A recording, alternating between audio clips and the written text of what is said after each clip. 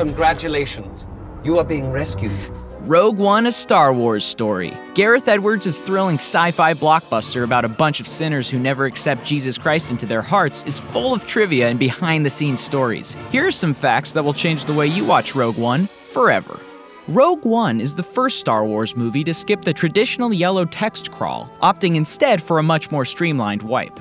Many fans speculated that Rogue One's protagonist, Jyn Erso, could potentially be Jabba the Hutt's mother. We've never seen Jabba's mom on film, so it's a pretty compelling theory that Jyn gave birth to him. I'm one of the Force is with me. Rogue One also introduced many other memorable characters, like the blind monk Chirrut and the warrior Baze Malbus. Unfortunately, these heroes kill a lot of people throughout the film, which means they're going to hell. Actually, a lot of the characters in the film are going to hell. Like this one, these two, this guy, and all these people. Pretty neat. I've got a bad feeling about it. Quiet.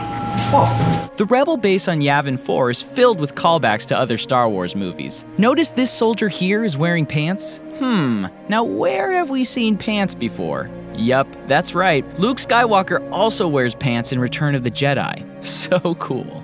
To play the role of the Death Star, Dame Maggie Smith had to sit still for 6 hours of makeup before every scene. In the film, Forrest Whitaker's character's name is Saw Gerrera, but in the script, he's simply referred to as Old-Ass Darth Vader. You seem unsettled. Blink and you'll miss him, but if you look closely, you could see a nude man bathing in Darth Vader's castle. This man is actually Darth Vader's landlord, and he's allowed to use the jacuzzi as part of Darth Vader's lease. Disney usually keeps the details of these movies really secret, but this time they made an exception by screening the film for a terminally ill fan, and it started out as a pretty nice thing. But then the kid had notes, and this just wasn't that sort of thing, you know? Like, they weren't gonna take this random sick kid's notes, but they listened just to be polite. But the kid had like a ton of notes, and the notes were just weird. He said C-3PO should have been covered in rust, which, you know, whatever. But okay, he also said they should change the title font to Garamond. Obviously just a wrong choice for the film. Anyways, it was just weird, and everybody left feeling kind of weird, but at least it started out as a nice thing.